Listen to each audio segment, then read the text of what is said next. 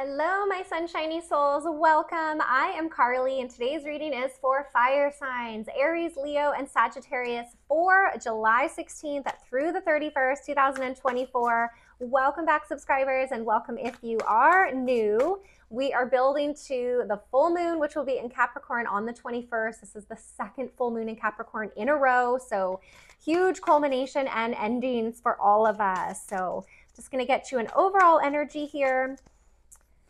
Also, for those of you who don't know, I am a master energy therapist, and I specialize in distance energy, healing, and therapy. So it doesn't matter where you live or how far apart we are. The link below, oh my goodness, I can't get that one.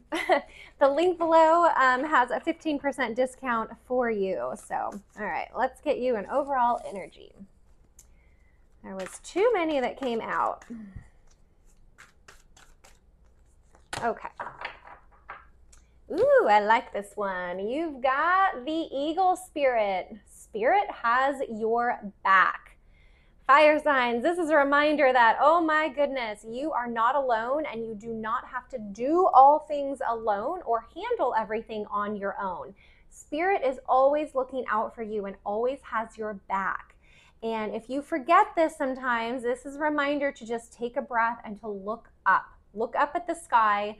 Look at how big and grand the universe is and remember, like, you are not alone, okay? Spirit has your back. And I'm also hearing that this can be a good message for a specific situation in your life where you kind of rise up above and you get a bird's eye view, an eagle's eye view on that situation. And that is going to help you kind of pull you out of maybe the little details that you're very focused on, okay? And those little details might be distracting you from the grander view and perspective of a specific situation, okay? So that message is very important for some of you. All right, let's get the other energies out here.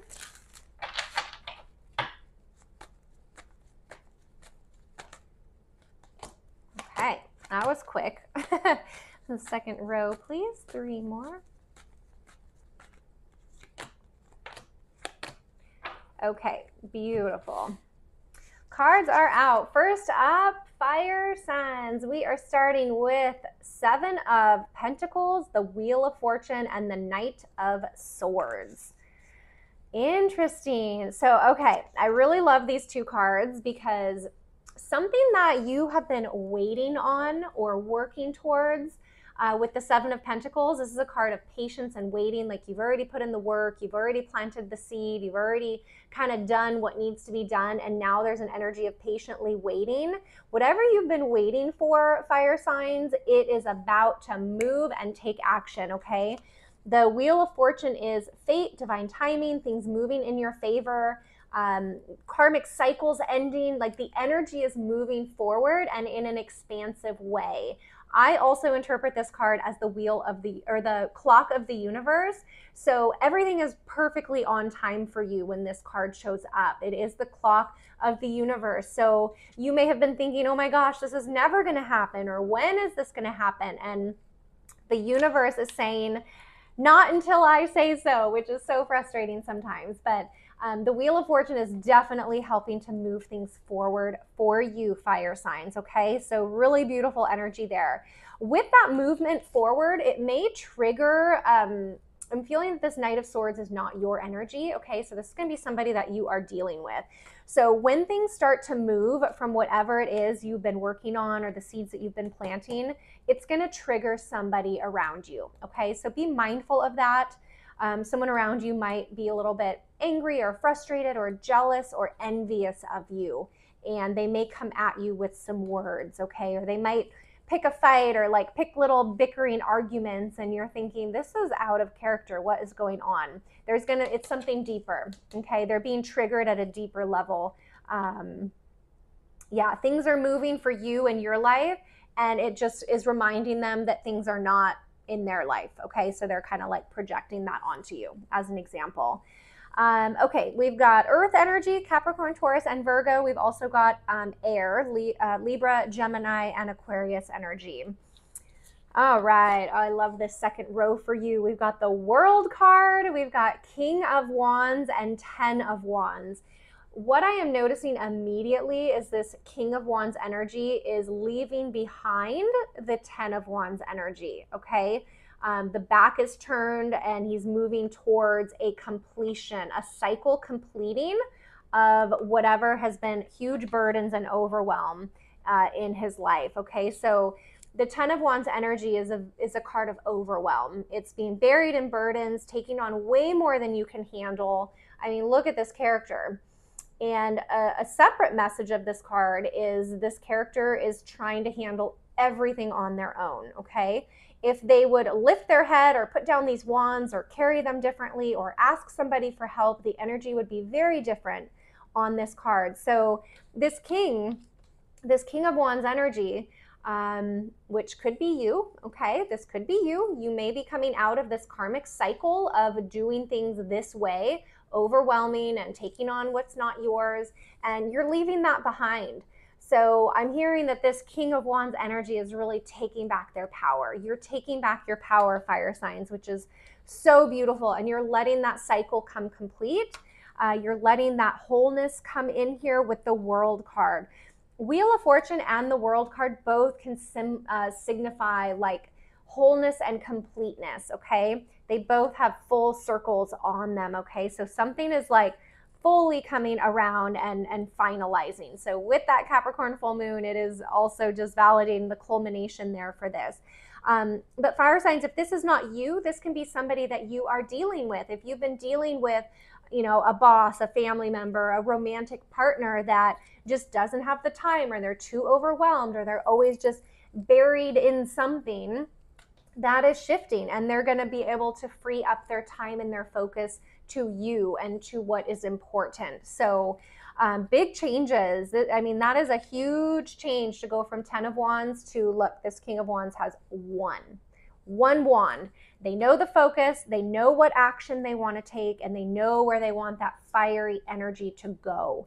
So it is being channeled towards something positive, which is very exciting. So you could be dealing with another fire sign. So it could be another Leo, another Sagittarius, or another Aries. We do have some earth energy out here, Capricorn, Taurus, and Virgo. And then we've also have some air, Libra, Gemini, and Aquarius. All right, let me get you another message here.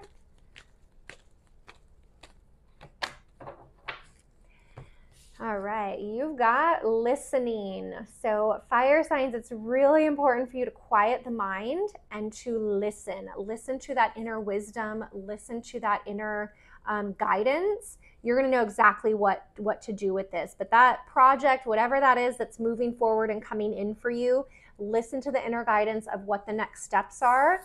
And then Spirit has your back. So remember to rise up and get the grand view perspective. If this is you wrapping up this cycle, or somebody that you are dealing with, you know, get the bigger picture.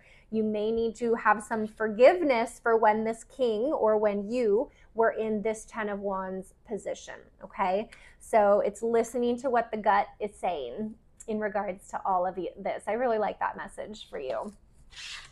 All right, let's get you a spirit animal message, and then we will wrap up.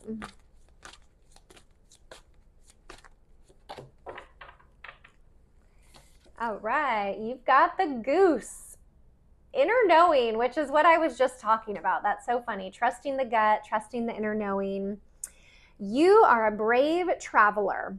Your soul knows the way. Be confident you will achieve your destination. Loyal friends are always with you. Don't worry, you are blessed. Let yourself fly. Ooh, I love this message for you, but my favorite part is your soul knows the way, okay? Through these changes, through these cycles completing, and this transformation that you are going through, you're being guided. So remember, Spirit has your back. Your ego doesn't have to understand. Your mind doesn't have to understand or make sense of it. You just have to give yourself permission to trust, to let the mind take the back seat once in a while, and to know that Spirit has your back and your soul knows the way, okay? So all is well, fire signs. I really love these messages for you. Leo, Sagittarius, and Aries. I hope this resonates. I think I'm going to end on that message. I hope this resonates, and thank you for the likes and the subscribes. They do help the channel. Leave me a comment down below. I love replying to your comments, and I do read all of them, so thank you for that. If you missed the intro, I am a master energy therapist, and I specialize in distance energy healing and therapy. Does not matter where you live or how far apart we are. The link down below has all the information, as well as a 15% discount for you. So you can take advantage if you feel called to do so. Otherwise, fire signs, I am sending you all my love. I'm wishing you a beautiful finish to July and that full moon on the 21st in Capricorn. And I will see you guys back here for the first half of August readings. Take care.